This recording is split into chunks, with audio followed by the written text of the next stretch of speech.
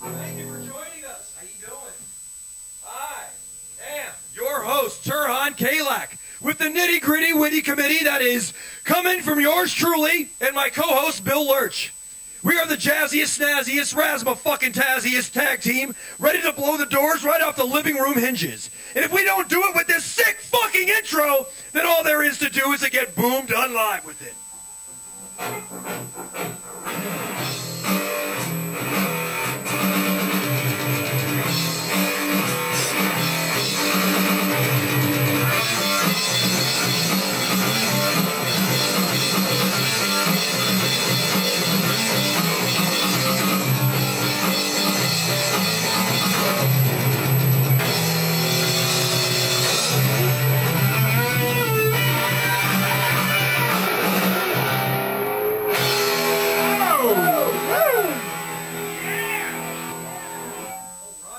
Jimmy put a little something extra on that. You guys put a little extra, hey, just a little touch. Hey, put a little something. Very nice. Something. Very nice. What's up? Hola, ¿cómo estás? ¿Qué está pasando todos? Oh, that's my Spanish show, late nights on Wednesdays at 9:30. I got to stop butchering the Spanish language. We're going to tell people why we're a little out of breath, Turhan? A little out of breath, a little nervous, a little stressed out. Technology, man. What a Technology. How's everybody doing? Hey! Yay! We're retarded, all of us. No, we are doing wonderfully. I just want to take a moment and just breathe. That was wonderful. Feels good. Was that you? That was not me. That was my mouth. Anyways, it's good to have you guys here again on Boom Done Live. This is June 24th, Monday night at 7:05 p.m. Sorry we're late. It's it's part of the business that we call Showtime. Live. Yes, live. Live show. Well, this is Boom Done Live, and I don't know, let's get to it, man. I don't know, do you want to talk about that? I was just, my thing was I acted this weekend. I was in a short film. A buddy of mine put together a short film, and he wanted me to be involved. So I actually had to learn lines. Well, first of all, did you do any lines? I did no lines before or after the shoot. Okay. No, sir. So how did you... I went in with a couple of cups of coffee and raring to go. So it was just a new thing. I hadn't done it since the 7th grade. I was one of the 3 wise men in my 7th grade play. I forget which one. I believe I gave frankincense That's so funny. to baby Jesus. Do you know my first acting? Can I talk about that? No, please. That first acting job I ever had when I was in 2nd grade, I was the only Muslim kid at a Catholic school in Riverdale, Maryland. And this kid had dropped out or he got sick or something. I had a 2nd grade brain. I don't remember all that much. I do remember some of the key points.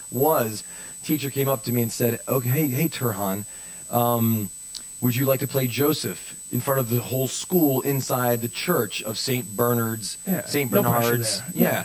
I'm like, I don't know, okay, whatever. And I said, I'm not going to learn any lines. Right. I don't do that stuff. And I know I'm not using dude, I don't do that. Like a young Marlon Brando. Yeah. I don't learn lines. Just tape them against Mother Mary. And I know, Bill, that I'm not using the words that I'm using now because I'm much more studied and less Muslim. Yeah. Which you learned in school. Yeah. So I said, as long as I can bring the script up stage with me. So like I had this piece of paper and I was like I had this staff. It was like carved out piece of wood. Nice. It was beautiful. Good prop. Yeah. And then Mary was knitting and the whole Mary was knitting. And there's this whole bit. Of course she was. She's knitting and she's like right before she gave birth. She's like 7. Right. And I'm like 7. Yeah. So I have no ball hair yet. And no, I'm just saying we're young people. We're like babies. Yeah. And so I'm knocking on this marble circular altar, and the whole school, kindergarten through 8th, is there. Must have been a packed house. And I'm nervous and shaking, and I have this staff in my hand knocking, and I'm holding this paper. Hi, how are you doing there? Sucking. Right. It was just so traumatic. What part of the story is this? Is this when you introduce was the baby born? Is there like a little baby Jesus there, or is this like right before before she gives? I was so mad at this school because for every Thursdays we go to church, and me and my brother were the only Muslims in the whole school, and we always wanted to taste. We always wanted to taste that communion, that flat piece of circular. Yeah, but we never got to taste it, so we used to walk up. So holy, so tasty. Yeah, when the line started, you know, you'd get up, you're like, oh, you're getting out of the pew, and then you're walking up, and you're in the succession, and you're like, and I'd open my mouth, and I go, yes. And then, yes. and the priest would be like, no, I'm sorry, Turhan. And he would bless me on my head and turn me away. And I'm like, send you back to the seat hungry. So 3 years passed. I never got to taste this wafer. And I swear, I wanted to taste this wafer so much that I used to take Wonder Bread growing up and take off the crust and smash and mold make the bread. Make it into the host. Make it into the host. Yeah. And I used to taste it and dream of it going into my mouth. Sounds really sexual, but going into my mouth, and I'd be like, and I was very, imagine. Yeah. The ritual. It's the whole thing of like you're receiving the body and blood. So later on in my life, I'm like 25. I say, you know what? Fuck it. I'm going to walk into a church. I'm going to get saved. I'm going to go to a mass, and I'm going to eat this fucking It's going to happen. I'm going to eat this wafer. It's not going to be in Maryland. He's going to go... I went for this religious experience, and I studied Catholicism at NYU, and Judaism, and Islam. So I'm much more elevated mentally. It doesn't sound like it now, but I definitely was. And I went in there, and I went through the procession or whatever, and the guy he gives me, and I go with confidence. I stick my head back, and I go, And he, same thing. Yes. And then they arrest me. No, they... So he puts the thing in my tongue, and I eat it, and I walk away, and I'm like, that's just a regular old cracker. That's a regular old way. It was just a regular... A dried out saltine cracker. So that was blessed. The journey there was just... Was it almost like the first time you had sex? Same story? Like you're 20, it was this and that. I mean, what? It turns out I waited so long and it was... almost the same in the sense that it was forced. Okay. No. Anyway. All right. So anyway, the point of that being... I had a newfound respect for, the fact that you have to learn lines. The actors have to go, they have to learn their lines, they have to know their lines, and they have to be on set, they're in front of a lot of people, then they have to react, and they have to listen, all these things. And when it clicks... I do, and that's the thing, I have a newfound respect. I did from this one experience, and when it clicks... It's like a little tiny part. But the thing is, when it clicks, I had that moment where I was listening, I knew my line, I was listening, I was reacting, I had the trifecta. I think it's a trifecta, right? Listening, know your lines, react, and listen. Yeah. Is that good? Did I pass the test? Anyway, it was exciting. It was great. It was a good experience. So kudos to Stella, Turhan. I know you guys are actors. Stella, what do you feel about doing monologues and stuff like that? Monologues. I mean, do you do them anymore? Or are you just so beautiful that you don't have to fucking do anything? No. No, I actually hate monologues. I hate just the idea of like talking to a wall without having a person to interact with. I think it's just stupid. The whole idea of a monologue, I think, it's just take something out of context. It's not very. I don't like. I prefer doing a scene, with somebody with a, Me too. Even if you have somebody that is terrible, a terrible reader, you still have a live, a live human being. Do most auditions now require a monologue of some kind? Not all of them. Not all of them. They might read off page or whatever. It's so unnatural. I think it's so unnatural. I never liked it. And I think that they feel that too. They don't want to sit and listen to 50 actors all day do 2-minute monologues and just like butcher shit that they would want to do better themselves. What was the hardest part? Not that this is about you, but what was the hardest part getting in? I mean, for me, the memorization is something for me that is a big hurdle. If I know the lines, then I can relax and I can do the thing. What was like the most? I mean, you good at memorization, Stella? I'm very good. Yeah, you're pretty good at just picking up the lines. I'm just brilliant. Jamie here is laughing. So that's not the hard. That's not the hard part for you. No. I never had a problem with memorizing. What is the hardest part of acting? Let's see if you can remember this. See if you can remember this. Get out. Get out. Get out of the fucking... Get out. Get out. Get out. So that's reacting, and that's it. Acting. I have to tell you right now, I went to NYU. I'll make this quick as possible. 3 minutes. No. I never learned a monologue. I did learn some, and I got tired of it. And I'm like, I used to audition for the main stage shows, and I would just make up the monologue on the spot. Yeah. That's so much better. I would tell a dream that I had the night before. I'd smoke a joint, go in. There you go. They're hearing this story for the first time. They're getting an electric performance. They want me to be good. I want to be good. We want to make some business. There you go. Then I'll learn your fucking part later. Right. That's it. That was was like going guns blazing. And it worked. I like that. I'm telling you, it worked. That's brilliant. In fact, I did all the main stage shows in 1 year at NYU. I did all 4 of them. I got in all 4 of them, and the last time that had happened 10 years prior was when Kristen Johnson of Third Rock from the Sun, she was that's when she was kind of most known. She did that, nice. So it was kind of cool, and I did it all. NYU trivia there. Yeah, dude. Anyway, so where are we at with time? Because we want to talk about our special guest tonight, Quincy. Our special guest tonight is Quincy Morris, and this is an interesting cat. He is a writer, producer, creator of a hit web series that we're going to talk about, and also he has his own production company. And I just can't wait to hear him. But you know, there's a part of the show where we just got to turn the rock inside out and do some hip hop flavor. Because back in the late '90s, I was going to be signed with 3 other white guys, believe it or not. This isn't a joke, but it could have turned out to be one. To be the next Beastie Boys. Not the Beastie Boys, like take over the Beastie Boys, but be a Beastie Boys band. And I didn't want to do it because I didn't want to be with 3 other guys. I wanted to do my own thing, and it was just a tough game. This is before Eminem came out. I'm not saying I'm him at all, and I ain't trying to be him. I just like to play around and freestyle a little bit. Just some good little riffs. Get something going there, Jamie Igneo, my guitarist. Ooh. Oh. Can I flow with this? I don't know. Yeah. What's up? Ripped up. I can feel it. Get that beat. Boom. Here we go. I'm gonna. Here we go, guys. 1, 2, 3. Ripped up from the slippery rhythms of my position and the wisdom that imprison the systems we live in. It sucks so bad, slap my face. Stop rapping this way, cause it's disgusting. Why you trust me? Cuff me up to the bedpost trying to fuck me. Kiss me and discuss how you love me. Or else, I'll miracle whip your ass with this hysterical parable so unbearable and terrible. My middle name is Ivan. Living better than yesterday? The less you stay, the best I play, so pay me back and stay up for the layaway. Living room is full with the boom-dum play-by-play. Getting nifty on the shift, busy with incredible riffs. Smoke the piff, sticky icky in the woods, that's tricky. Who they? Cincinnati? Tiger blood is up in me.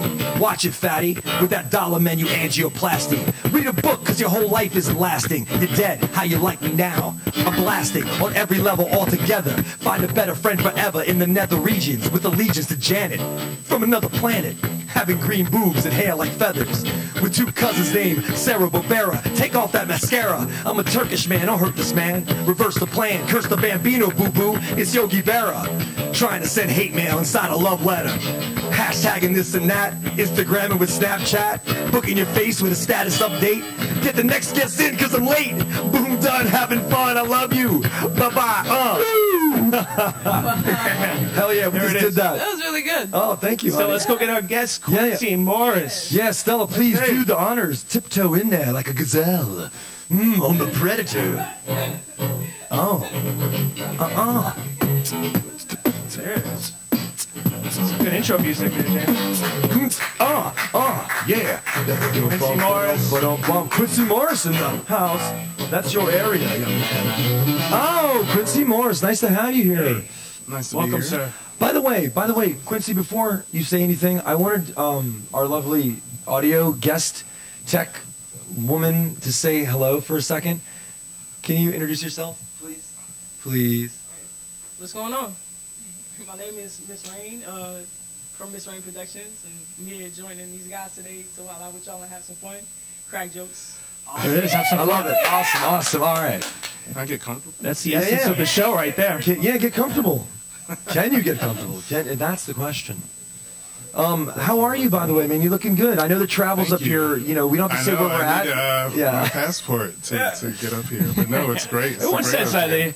This is uptown. There's no doubt about It's it. uptown. This is uptown. It's uptown. You get a good breeze this far. We do, yeah. I first have to say we are, you know, we want to get to the crux of it. I looked at, you're a very talented guy, and you've got a following, big You time. have a following. So we want to talk about In the millions. why you have a following. You wanted to talk about you have a production company, you have a hit web series. Is Bill? Am I getting off track here? I mean, I'm trying. No, it's absolutely. Yeah, I This wondered. has got a lot going on. What would you like to say first and foremost about whatever it is you came here for? First of all, this is a sweet setup. I don't know if you all Nice. see all this. It's really cool. Can It's we like get A little view of the it room. looks like a hard rock cafe, kind of like rock and roll. Yeah, a little memorabilia on the wall. There's a flying carpet there, There's a guitar, a Turkish. It's a little. There's we got it all. really cool guitars all over the studio. I really cool. I really appreciate that. I've been here for 12 years, and I swear there's probably like 4 or 5 people that has commented on the room, and I just have to say thank you. And if you notice behind you, there's a plaque. There's a picture frame with a couple that I don't even know. I know. That's the randomness that we love. It's store bought. You've accumulated well. Yeah. Anyway, back to you, Quincy. So why am I here? Why? Seriously? Why am I here? Yeah, we do have a big following. The show first came out in 2010. What show though? Because not everybody knows. Right, yeah, everybody knows. Yeah. It's called In Between Men. Okay. It's a web series based in New York City. It's about 4 urban professionals who live, work, and play in New York City, and it's mainly about kind of like these all-American guys who are like masculine guys who happen to be gay but don't really fit into the cliche mold of what gay is. They don't really relate to mainstream gay culture. They're not straight, so hence they live in a world in between. That's the double entendre of the title. I saw a YouTube video where you're talking for about 3.5 minutes about that, and it's very right away in the first 30 seconds. It's like, oh, I can see the hook. Yeah, it's a point of view. Yeah, it has a nice double. It has a sexual double entendre, and it has a and a literal one. And if you haven't checked it out, there's a lot of people that have. Some of the population out there in the world, the internet world. The logo. It's like parentheticals or not. That's good you noticed that. I don't know if people always pick up on that. Yeah, it's just the word in brackets. Yeah. So the word itself is in between. Yeah, so it's subtlety is less is more. I know one of the actors on it. I don't know. We not like intimately as far as I wrote a script that he was in, and he was really good. Chase Coleman. Chase Coleman. Yeah, he plays like a doll. He's like a baby doll face, blonde haired. He's the youngest of the group. Yeah. And each of the characters represents a different part of my personality, and Chase's character represents the naive one. So Quincy, you wrote this series and you produced it, right? Those are the yes, I wrote it and I produced it with my partner Jennifer Gelfer, who's also the director of the show. We're the 2 executive producers. When did the idea first come into your head?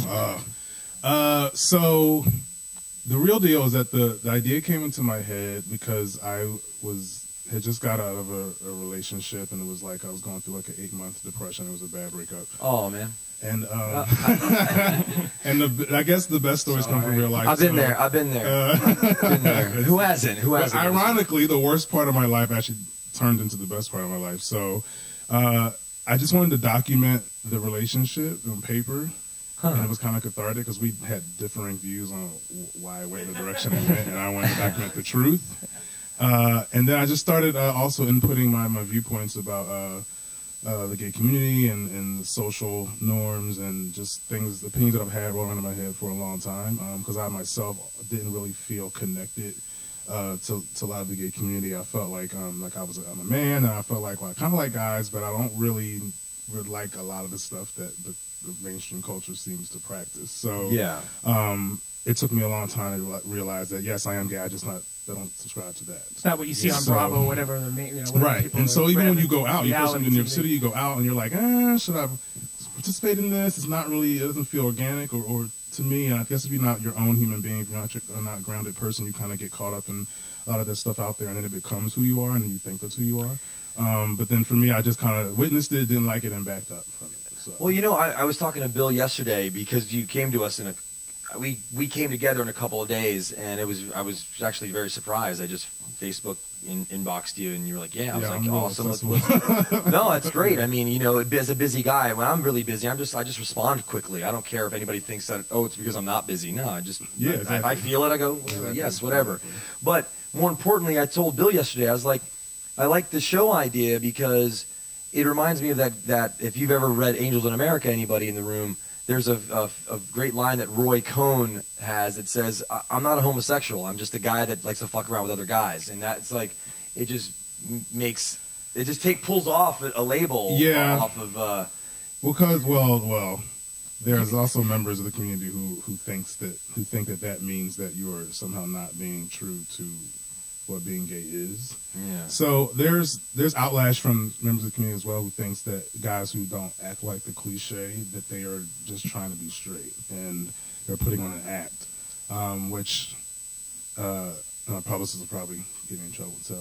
You made a great point on the. I'm sorry, go ahead. But I just say that for a lot of times, it feels like just being yourself is really just about being, and then it takes more energy and a lot more of an act to do the other things. If it's just a do, it's like that's kind of what comes natural. He said something like there are 10 or 15 things about these characters. Maybe the 14th is that they're gay. That was like one of the. I remember you saying that as part of like the idea of the show is that we want to promote these other aspects that they're professionals, that they exactly. I mean, even for myself, I feel like trying to get a job. I'm kind, I'm generous, intelligent. I'm a whole lot of other things created before I feel like I'm gay. I'm black before I'm gay. But some people put that first. They lead with it. Yeah. And therefore it defines everything that they do is around that. And that's what I feel like most of the offerings in the media for any kind of LGBT content, characters are usually one-dimensional. They're caricaturish. They're the comic relief. They're just all these things, but they're not really actual people. They're not just guys. And so this was like, if you want to go see that, there's plenty of that to go see. Yeah. This was something that gives voice to a lot of people out there who just don't see themselves on television. When you're getting backlash from a gay community about something that has to do with gay subject matter, that means you got something. You're on the right track. Yeah. I mean, they're shaking it up. Yeah. If they, I have a friend who keeps saying, and I've heard this before, but she says, if they're whether they're talking about you. If they're talking about you, good or bad, they're talking about you, and you're trying to do good. I would say 90% of the feedback we get is good, that people are happy to see that the content is out there and that they can finally. Huffington posted a piece on us a few years ago, and they related this. It was in the sports section about us because they said one day, hopefully gay athletes can come out because maybe they'll be able to look at a show like this and go, that's the kind of game. Look at you, Quincy, way ahead of the time. And that was like 3 years ago. Oh, really? Yeah. That's so cool. And there was cool. nothing for them to really point to because when people hear gay, they have all these assumptions. And TV and film is such a powerful medium that once people start seeing images that counteract what they think it is, they'll be able to associate being gay with those images as opposed to, that's with anything. Not just and having those guys from, from those beaches down further, not the, like, they're not as intelligent. Some of these people at the beaches, they'll wear, because I went to school in North Carolina in the mountains, a kid got sent home in the 8th grade because he had a shirt on that had a cartoon guy banging another cartoon guy in the rear saying "Stop AIDS," and it's like there it is. It's like that's not really happening anymore. And you getting tweets from Kobe Bryant saying, "Oh, that's so cool! What's his name did from?" And I actually said that online. I'm not a big fan of Kobe Bryant, but the fact that a Kobe Bryant came out publicly and supporting Jason Collins to me is just as important as Jason Collins coming out because all the kids who are young, who would be ready to who attack Jason Collins, won't because their idol Kobe Bryant, supported him. Oh, he's doing it. It's mob mentality everywhere, good or bad. It's mob mentality. Oh, he did it. Okay, cool. What do you think next season is going to be like for him? Honestly, what do you think is going to be like an up and down journey? I mean, there's going to be so many eyes on him just playing like every other season. It's not a big season. It's not a big production. There'll be a little bit of back. I mean, it'll be an interesting journey to watch. But if somebody gives him opportunity, I think he's just probably going to be just as productive as he always has been. So. Which is good and bad. I mean, it doesn't affect the game. Absolutely. There's probably people who probably say that it's still a barrier that hasn't been crossed because if a big star basketball player hasn't come out and done it. It's more somebody off the bench who doesn't really produce a lot and is a little bit ineffective. But either way. But he's the first, so there'll be more to come. Well, absolutely. Well, obviously, your show has production value, and you're getting a lot of views. And I wanted to talk about that a little bit. But do you want to talk about your company first? Cube Entertainment is cubed, not cubed. Yeah, spell that for everybody. It's Qubed, and the genesis of it is that my name's Quincy, so I use the Q. And at the time, when I started, I wanted to be able to produce TV, film, and web content. So that's 3 things. Yeah. So when you take something to the third power, it's cubed. Yeah, smart. So then you're obviously a visionary in some sense. But people keep saying cubed, so I'm come up with a different word. Fuck that. Dispel that. Just a Q cut that down right now. I got straight up. I got a gun. I got a gun. No, I'm kidding. But I started it just so I can produce my own stuff.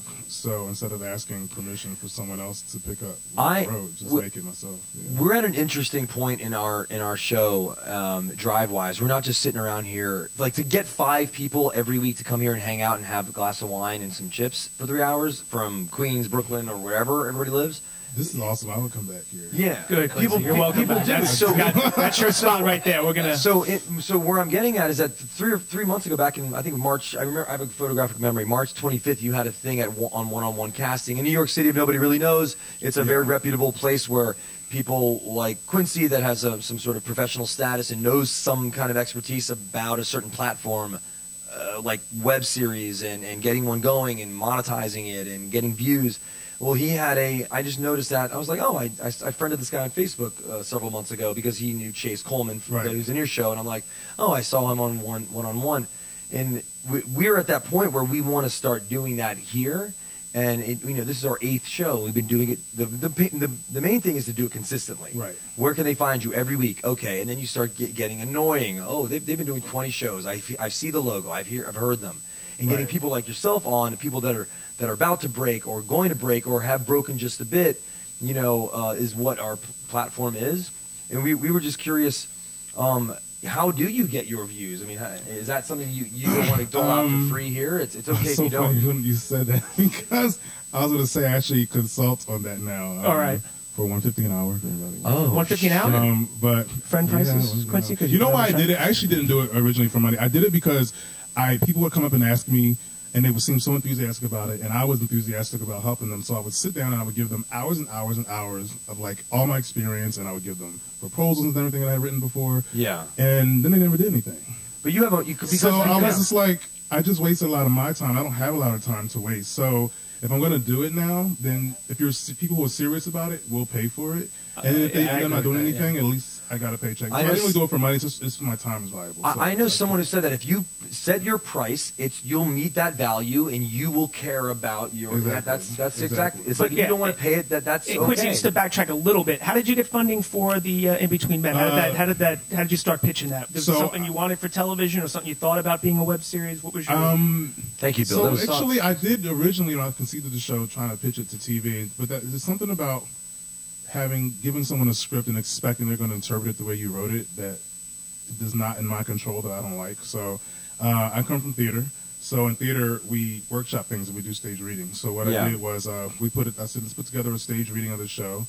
I hired a director, Jennifer Gelfer, who later directed the series as well. And we decided just to have one night where we invite interested parties and potential investors. And we did. And we got a lot of things like that. We got people who owned restaurants. Mandarin Oriental came. They let us shoot restaurants. We got our production insurance. We got our first AD out of that. We got our DP out of that. And then we had an anonymous, someone connected to our investor who wanted to be an anonymous investor that came out of that. So I just was like, I'm doing the basic work. Just so much is just common sense. I didn't really know what the hell I was doing. I was just like, I'm just following my instincts about let me do what I do know how to do. And if it happens, then it happens, and it happened for us. So honestly, I just feel like I'm really lucky because no one raises money like that first time out, first project out. Did you feel like you were stepping into your your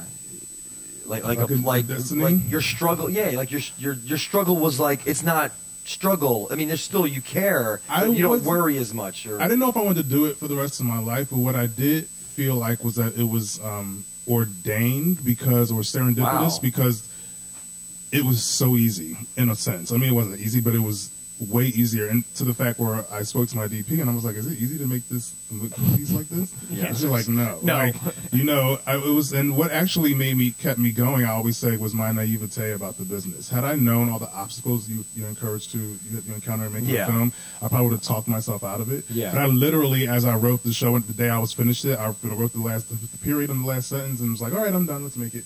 Like that kind of. So you were already ready to go. All right, let's just go make it now. And we just used that.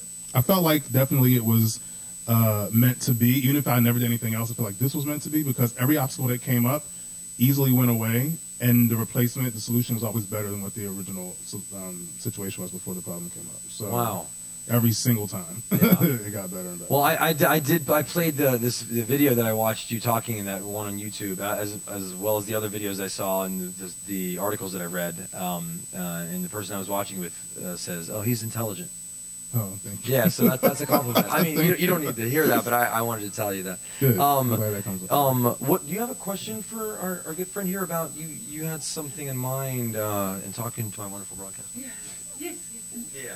I was we share the mic here, Quincy. What do you think about what's happening to everything that in social media? You know, I know that you first put up your series on YouTube, right? That was your first platform. No, I was not on YouTube first. Actually. Where? So first we still do. We had a vanity URL. Vanity URL is basically whatever you want .com whatever. So it was inbetweenmen.com, and first we put the show on Vimeo and embedded Vimeo on the site. So you had to come to our site to watch it first. Okay. So that's what we launched, and probably about a few weeks into it, we put it on YouTube. Once it was on YouTube, though, it didn't take very long before the YouTube views outnumbered the views on our site. But combined, it was like 2.5 million viewers. Without giving too much away, how do you do that? How do you take, assuming the content is great, how do you put it out there just at a home base? And then how do you put it on YouTube? And how does that, is it word of mouth is always going to be good. Content is always the king, is always the most important thing. But were there things that you did, small little things that you did to kind of send it out to friends, family, blast it out to... Is that what it is? You link it to something else and then it catches fire? Not really. I mean, later on, but the bulk of my work I did before the show even came out. So one of the things I teach, and you're getting free advice. A little bit. I thought for the audience. Do we have a little taste? Stella, we don't have a cough button. And just act like you're pressing one. Go ahead. No one's going to we spent the better part of a year building our audience before anything was ever shot. So my philosophy was, okay, like TV spends the whole summer building you up to look forward to the show coming out in the fall. Yeah. Let's build up the anticipation until it comes out. And so we just spent the better part of a year doing that until when it launched, the first day it had like 10,000 views in 4 hours because there were people already ready for it to come out, and they were counting down, and they couldn't wait for it to premiere. So they were expecting it to come out on that day. And things we did during the year was we did a lot of promotional events. I cast the show probably a year before we shot it because I knew I needed to use the guys and their good looks to help raise money for it. Yeah. See, you're a smart man. It's a year of free advertising. You got 5 hungry actors that want people to see. Yeah, and they were, very enthusiastic about the show as well. They invested their time. They showed up. They did stuff that I hate doing, like grassroots marketing, going up literally with a flyer and talking to people. Yeah. We did the AIDS walk and I don't really do those different kind of walks. But I was like, what do people do in those walks? All they do is look at T-shirts of the people from other organizations in front of them. Yeah. That's all you do the whole time you're walking is read everybody else's T-shirts. I said, so why don't we do the walk? We'll get some In-Between Men T-shirts. It has a website on them. It has the pictures of the guys.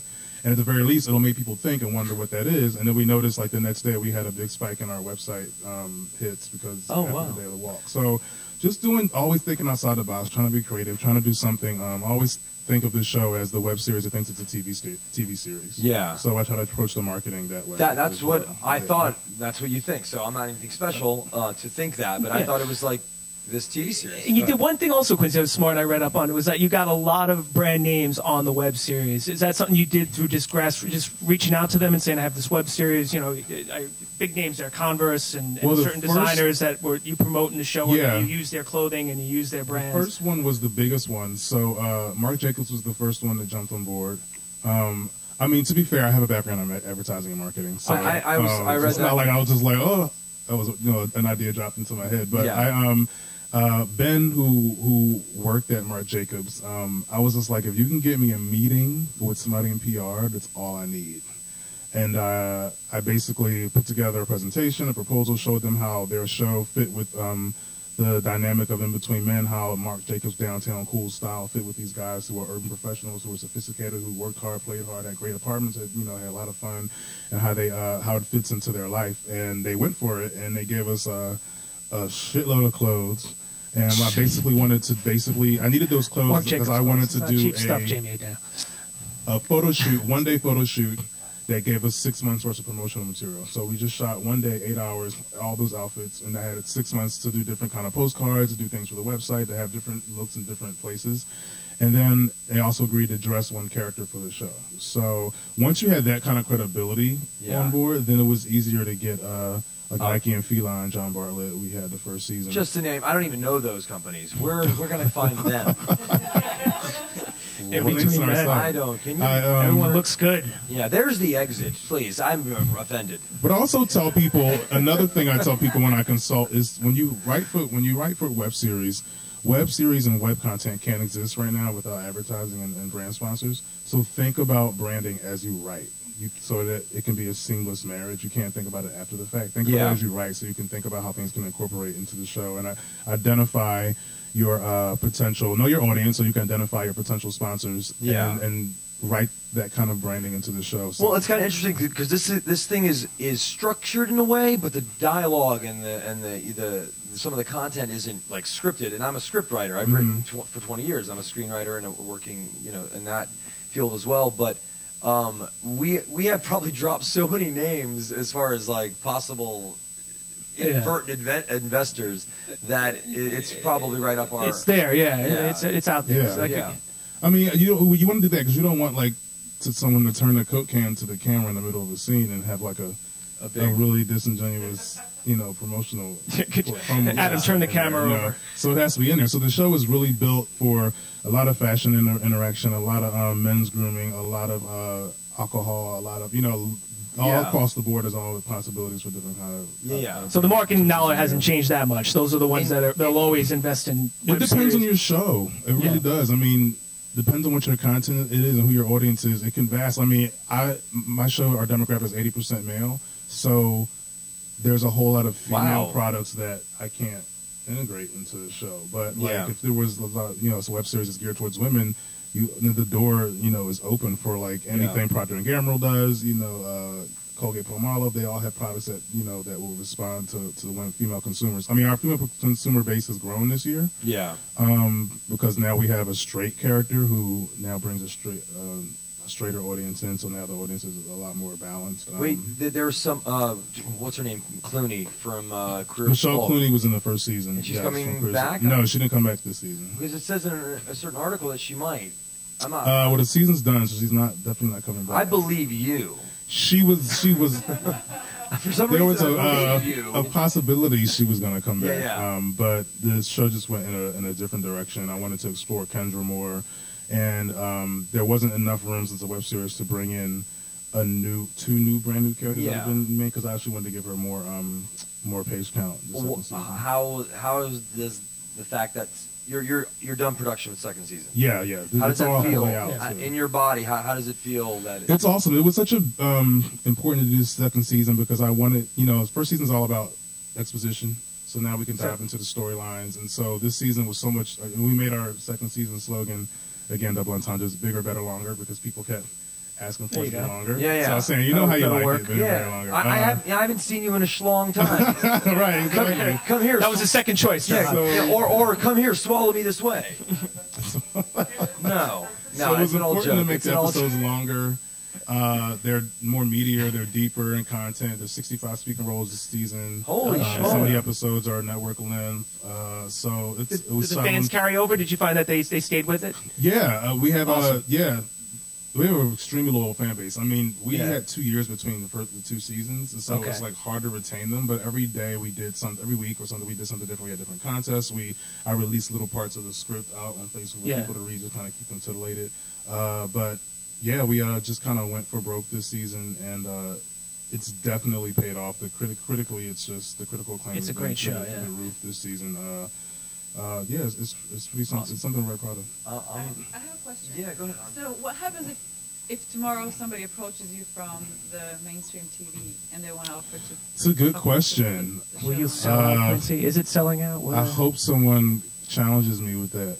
Some network challenge. Challenge with the network. Actually, I've already gone down the TV route with the show with 2 different networks. And honestly, unless it's a really great deal, it's more beneficial to keep it online. I get with all the risk come all the rewards, and right now, unless it's just an amazing deal, I mean, you can go to TV and not have any control over the creative content. It becomes made by committee at that point. So there's just a lot to sacrifice. If the pros and cons are there and they're balanced, there's more pros and cons. I'm open to all kind of options. Yeah. But right now, it just seemed like some of those deals, it was just better just to stay on TV. Are you doing the Orson Welles thing? You want the full creative control ultimately, executive producer? I do want the full creative control, but I'm not averse to like share because I'm not stupid. I know you have to share, but it just depends on what and well, the difference between sharing and collaboration is yeah. Louis C.K. And also, once you give it up, it's done. If it doesn't work on TV and then they cancel it, then they have the rights to it, and you can't even take it back. It's in a vacuum. To the website. That's it. It's done. It's like it's a big risk. Yeah. But you're we got to start wrapping this up. But not before. Oh, did you have some more stuff to say? No. We could talk. Is season 3? Are you writing season 3? I have not started writing yet. I'm working on other projects, so it's like now we're going to find out how I can fit into sort of the slate of Cube Entertainment into our production schedule. But if you need some, we want to. I need a writer this season because I'm sorry. I'm so busy that I can't. I'm so sorry. Try to have I sold. Try, don't do anything rude like slipping your business card during the show. Don't do anything quite that obvious. No, I don't know if you know. I sold 3 screenplays last year, but I just have a bad cough. I have a bad cough. And there it is. There it is. He's going to do it. What is that? Oh, God. So, Quincy, what are you working on? Okay. Quincy, what are you writing now? What are you... A couple things. I just submitted a new comedy pilot to an unnamed network. I can't name who. That's really, really great comedy. It's well, I can't say what it is because people steal stuff, so I'm not gonna say what it is. But it's really good. And another thing is I'm start working on this fall is a new sketch comedy series that will come out in December. And is there a network attached to that yet, or that'll be a web series, but a web series like you've never seen before. Really? Like big, like the kind of thing there. Well, you'll see it advertised like TV shows, like really big, and with names attached. So it's. I have a new comedy series. It's the first ever spider web series. It's a different web series. Superhero. What a twist! It's a twist. No, listen. Well, this is the part of the show where oh my God, where are they? Yeah, they are. Oh, and I've got commission to write a bunch of features, and so I'm writing. Oh, you're doing all right. You think it's happening? You think it's when is it going to go all web? When is it going to go all web? When do you think we're going to start watching everything it's on happening, the iPad or on the phone? It's happening. I mean, with the ad, you see what House of Cards did? Just that was like a big game changer to kind of show people what can be done. I think in 5 years, unless cable changes their business model, they're kind of going to be shaken in their boots a little bit. Yeah, we were talking last week with a gentleman who works with Spike Lee a lot. Julius Pryor the Fourth. We were talking. There was an article that Stella had brought to us about Steven Spielberg hardly getting a distribution deal for Lincoln. And saying that most young directors are finding their way through YouTube and other multimedia. A lot of movies just go straight to online release now, and they make their money that way. They just kind of forego the distribution channels. I mean, web is doing the TV what TV did to radio. It will never go completely away. Radio is still here. So it'll never completely go away. It's never going to be like TV's done and we're just going to watch stuff on either internet TVs or online. But it will equal TV at some point. It'll be niche watching. You'll want to go to TV just to watch what you already know you like. And now there's internet TV, so it's like you're watching TV anyway. You go online and watch the show. And commercials suck, man. And the equipment is being geared to be able to watch it. To compete with TV. Like TV because digital cameras and, And that a lot of... the quality? I'm sorry. Do you think it affects the quality of the shows and of the digital equipment? No, just the whole web thing, like the distribution. No, I think we're living in a golden age of TV writing right now. So I think TV dramas are really, really good right now. But there's a lot of quality things. There's more things on the web that you've even heard of. That are just as quality. I think it's becoming more quality because it's actually, this is what I hate about what TV's doing. They're starting to make web series now, so it's making it harder for indie people to make web series because it's becoming more expensive and cost prohibitive to make them. Because now people are becoming more savvy and they expect them to have a higher quality. So what indie movies were in the early 90s, and then the studios started having indie arms and kind of destroyed what the real indie market was. This now is what TV is starting to do to the web series world. They're trying to get in there. And you see what the Zach Braffs and everybody are doing, and it's kind of like they're like going into a playground that's until they figure out the business model. That is usually for the new filmmaker, you know, who doesn't have connections. They can make an indie web series, and but now it's starting to become, I think, scarcer because now the big boys are making a web series, like NBC. Maybe they all have their own web stuff. It's like and you look at Netflix and they're hiring like David Fincher and people like Kevin Spacey. Ron Howard and Brian Grazer with the new comeback of it's like get out of our area. Like, can we have this? You can make any Hollywood movie you want. Like, it's called. So listen, we gotta start closing the show. So here's the part of the show where I asked you 10 questions. They're not like an expose. Is this like Wendy Williams, like hot? Okay. No. I love Jamie's intro, so because it just makes you think. You know what I'm saying? It does. It's like. All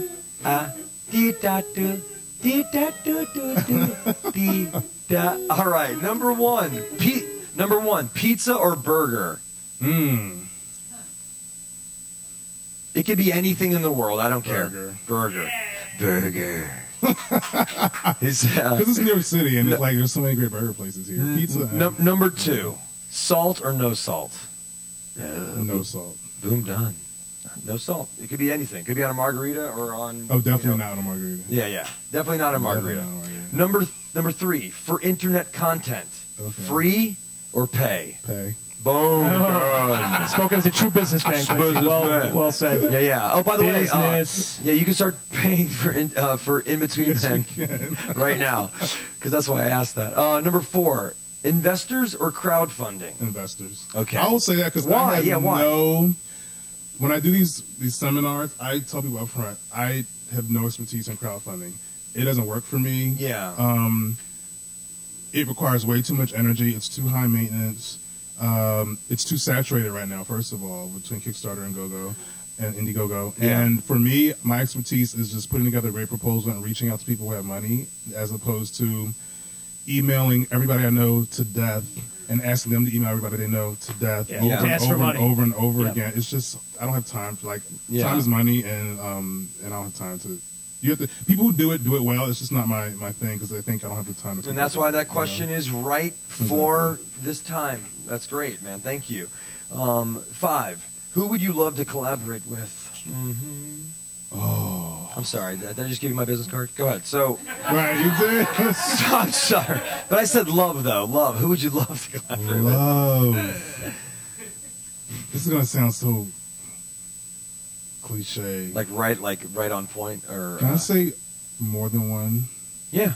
Halle Berry. I think I love Halle Berry. Halle Berry, cool. And Meryl Streep. I love Meryl Streep. But there's a ton of people.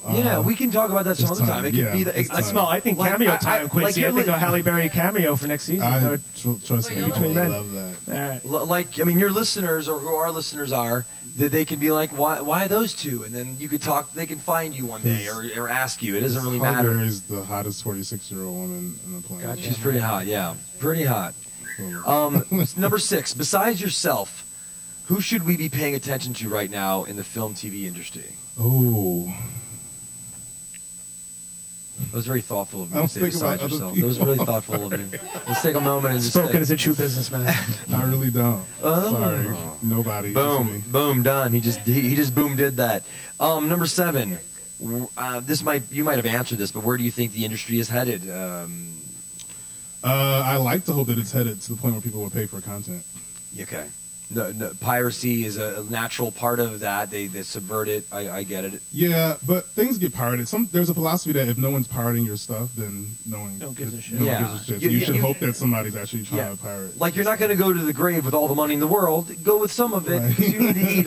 You want to eat too. And I hope that the industry is heading to the day that people can walk into a boardroom at a brand and they get taken as seriously as a viable option to advertise as television and movies. Or break up the model where at least is a piece for everyone. Not everyone wants to make everyone wants to make a lot of money. That's the thing. Nobody wants to be the first one to take a chance, but as soon as someone does and it's successful, then everyone jumping on it. Yeah. So now House of Cards, now everyone's like ready to do that. Sexy show. Number 8. What's your motto? My motto in life? Could be anything. I could have just read it off. Cracker Jack I kind of live, and this is personal and professional, but treat people the way you want to be treated. Okay. Like the golden rule is my motto and everything. I was at B&H. I bought some materials for the show like a month ago, and I said to this one guy that works there, and he's an old guy, Jewish guy, and he had a keep on with payas down to here, and he had gray hair. And I said, "Hey, how are you?" Just in passing. He goes, and I said, "How's life?" He goes, "How you treated?" And he walked away. And I was like, "Excuse me, come here. What'd you say?" He said, "You asked me how life was." And I said, "How you treated." I was like, "That's amazing." I mean, the way that he said it was amazing. It comes back to you. I tell you, the first AD on one of our first ADs on In Between Men, be careful how you treat people, because he worked for me, and now on the sketch comedy series, he's one of the executive producers. I'm gonna be working for him. He actually brought me on board. So that's great. No one's ever too small to treat with respect and to treat well. You never really need to get in an angry argument with anybody unless it's not in collaboration. Unless it's in court with your baby's mom. No, let your lawyer be the bad guy. That's another thing. Let the lawyer be the bad guy. Exactly. And let your agent be the bad guy. Number 9, an amazing must-read for the BDL crew and listeners. A book that I am adapting to a screenplay called. It just went. How do you spell that? Is it like a phrase? Where it went? It's the wine. I'm looking for a UGH. It is James Baldwin novel. Oh shit! Be writing it, Quincy. It's a scary. What's the name of it? You want to look it up? Oh yeah, look it up. With what? What do we? We have smartphones. Stella. He's a kind of like a. James Baldwin. He's like an idol of mine. How about we go to 10 instead, and you can do that. Seriously, just take some time. Go to 10. Number 10. What musical artist should we be downloading this minute? Do they have to be new? Hey, they could be old. Absolutely. They could be public domain, baby. I'm doing this. I could probably do it. Is that a music guy? You know what? I don't really download contemporary hip hop that often, and I just got Kanye West's Jesus, and you love it. Think it's worth. That's like a few years ago. Jesus came out. No, he had Jesus. Oh, Jesus. Yeah, no, that's new. I'm sorry. I think you said views have been through the roof. He's that good, Kanye. Yeah. I think it's good. You know why? Because most hip hop right now says nothing. Yeah. It's just bullshit. Kind of like the stuff I was rapping about. I didn't hear that. So. Baby, it was good. It was good. It was smoke. And so, whether you agree with what he says or not, at least he's saying something. I feel like most hip hop artists who have that much celebrity aren't saying anything right now, except for a few people. Giovanni's Room. Giovanni's Room. I'm reading it. Right. Read it. I'm reading it right now. Read it. I'm that quick.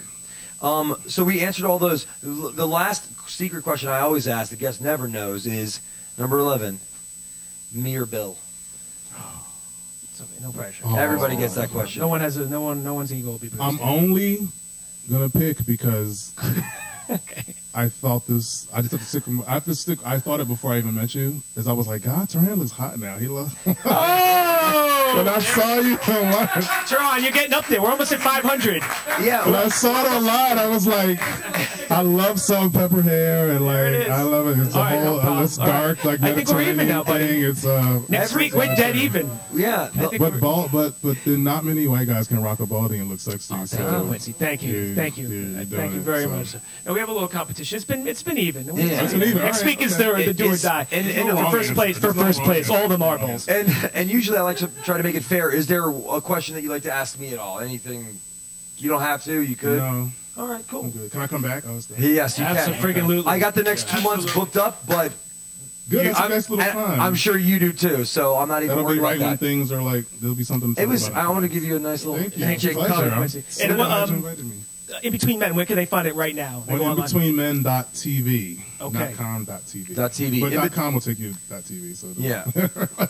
InBetweenMen.tv. Awesome guest. Season 2 is there right now. Check it out. Awesome guest. He's a force to be reckoned with. Quincy Morris.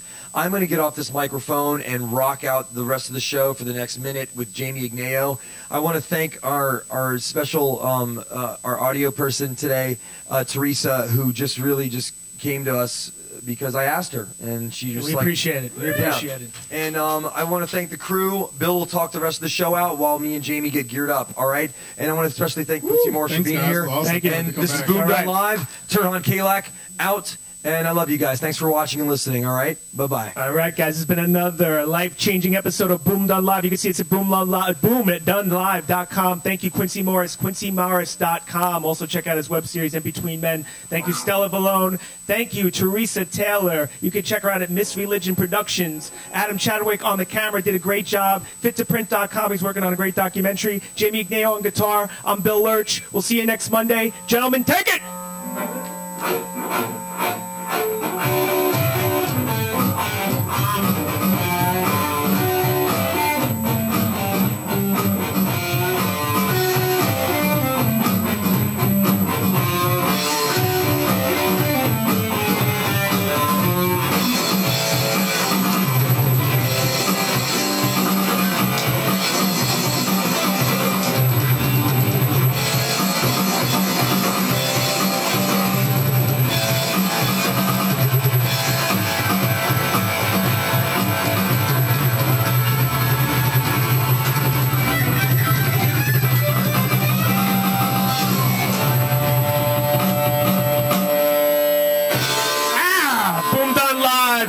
We'll see you next Monday. Peace. All right. This is cool, guys. Thank you, man. Cool broadcasting stuff.